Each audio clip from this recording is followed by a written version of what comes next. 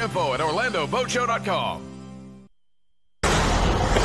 Fox News alert now. The White House is expected to announce a package of policy proposals today aimed at improving school safety and keeping guns out of the wrong hands, they say. This is in the wake of a big meeting with lawmakers at the White House yesterday, where President Trump signaled openness to bipartisan proposals on gun reform. And a short time ago, the top Senate Democrat, Chuck Schumer, called for tougher gun control measures. Still, the Capitol is buzzing after the president stunned them all by signaling he's open to broader reforms. Watch. Having a comprehensive bill. Some people don't like the word comprehensive when they talk. I like the word comprehensive. You know, they say, oh, that's a bad word because it represents things. I mean, to me, I like the word comprehensive. I'd rather have a comprehensive bill. Mr. President, the most important thing you said at the outset is that we act. You have to act. And we don't go home empty-handed. So whatever we can do to work together to act. Yeah, but it would really be nice to create something that's beautiful, that works. Jimmy Green is a former candidate for DNC chair and Fox News contributor. Kenneth Del Vecchio is a Republican strategist, and we are glad to have you both. Kenneth, what do you make of this? Well, look, is the Second Amendment here for the purposes of allowing us to go hunting and to just protect ourselves if somebody comes at us with a gun? Or really the real reason for the Second Amendment is in case the government turns into tyranny, that we have the right to take up arms. So I can't say that I'm in favor of any restrictions on our Second Amendment rights at all. I think we'll be in disagreement with our founding fathers. But I think, look, every single Democrat should find it refreshing to see a Republican not kowtowing to the gun lobby. And that is what President Trump did.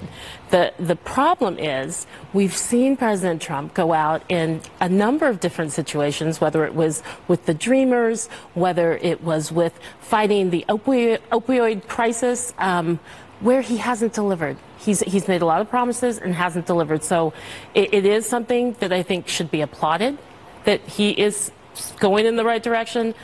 I don't think we've seen him be able to pull it out. Hold on a second here.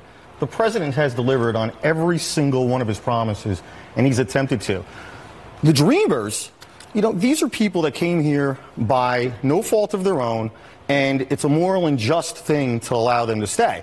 Now, when we're talking about here with the gun control, this is a well-thought-out process by the president quickly after a massacre has occurred. And I don't think he has any intention of really subterfuging any of our Second Amendment rights. And I don't think that the Democrats should be jumping all over this like that he's not delivering on his promises. It's one thing to say that he's being a little bit walking across the aisle, trying to console America in a time of crisis. But this man's delivered. He's going to get us the wall, and he's going to make sure our Second Amendment rights are fully protected. Let me step in here, because we're talking about Chuck Schumer, and he just has said, this is in my notes now, just from moments ago, Senator Schumer says, the president's remarks on guns are the, quote, best chance in decades to move on guns. The president is a deal maker. He does this. He will put some ideas out there, and then, you know, we see what shakes out. I do want to hear from the president, though. Can we roll that? The reason I had lunch with the NRA on Sunday, I called him. I said, you got to come over. I said, fellas, we got to do something. And they do have great power. I agree with that. They have great power over you people. They have less power over me. I don't need it. What do I need? Some of you people are petrified of the NRA. You can't be petrified. They want to do what's right, and they're going to do what's right. I really believe that. Kenneth, talk to me about the relationship between this president and the NRA. The president has been a friend to the NRA, and I agree with the president that, hey, the NRA shouldn't have power over anybody. First of all, nobody has power over Donald Trump, and we've seen that. But his relationship is one where with everybody, the man says what he means, and he means what he says. Do you think they have, we know that he met with the NRA's president over the weekend, Wayne LaPierre and Chris Cox.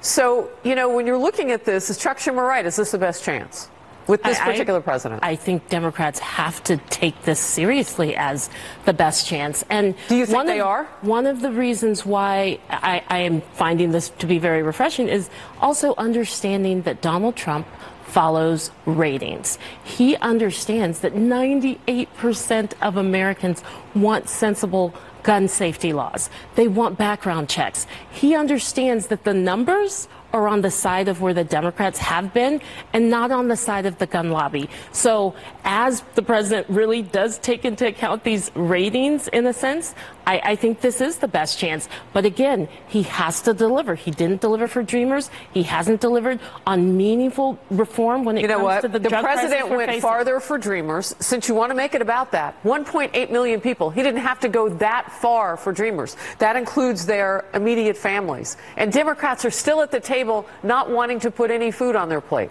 It's confusing and anti-productive. Kenneth? Let me say this. The president is not some hollow shill for ratings. The president is a guy where people do not give him credit that he's a free thinker and he does things that his heart tells him to do.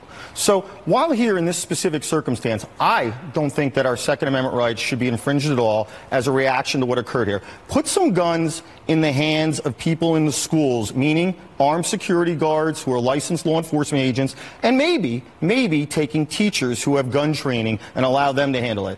Taking away any other rights, we don't. So you don't like what Dick's Sporting Goods did and Walmart did yesterday, although that's free market. They can do what they want, raising the age to buy firearms in one case. And do you know why the free market is going to follow those types of policies? Because it's a knee-jerk reaction right now. No, because they too are looking at where the American people have been saying for decades, we have to do something about this. It's not what the American people say, it's what part of American people say. All right. And the fact that the president doesn't like ratings, I mean, he loves us at Fox News because of our ratings. Jammu, Kenneth, thank you very much. New development.